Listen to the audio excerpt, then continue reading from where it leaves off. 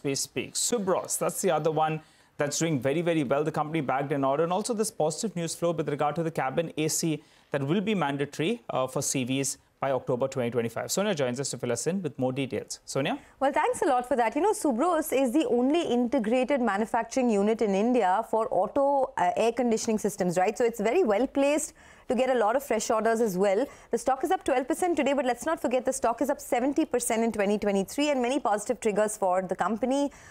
It won an order worth 25 crores from the Indian Railways. It already supplies to the Indian Railways, but now the order win is for delivery and commissioning of air conditioners. The Road Transport Ministry has also made AC truck cabins mandatory from October of 2025. So that is an additional positive for Subros. Let's not forget that the earnings for Subros have been very strong in the quarter gone by. The revenue growth has been in excess of 17%. The profits are up 175% on a year-on-year basis. And the company, as we know, manufactures compressors, condensers, heat exchangers, and is the only integrated manufacturing unit in India for auto air conditioning systems. So very well placed to gain more in terms of business. The stock is now, up almost 12.5% in trade. Back to you.